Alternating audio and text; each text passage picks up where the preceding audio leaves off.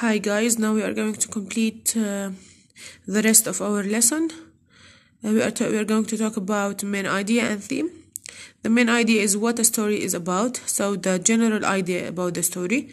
The theme is a lesson you can learn from the story, what you learned from the story.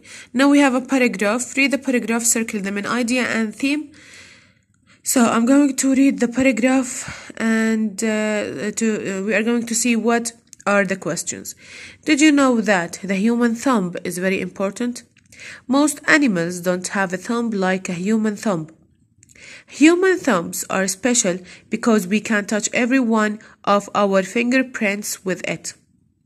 Because of this, we can pick up small items, write with a pencil, eat with a spoon, or with chopsticks. Chopsticks اللي هم العيدان الصينية. Play instruments and much more.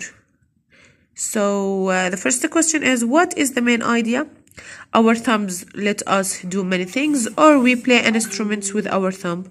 The main idea is our thumbs let us do many things. What is the theme of this paragraph? The theme is thumbs can touch fingers. Now here we have some words. Word in context: suit, scrap, fluid, swallowed. Now this is the meaning of these words.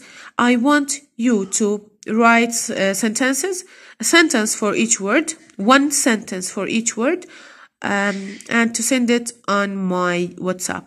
Thank you so much.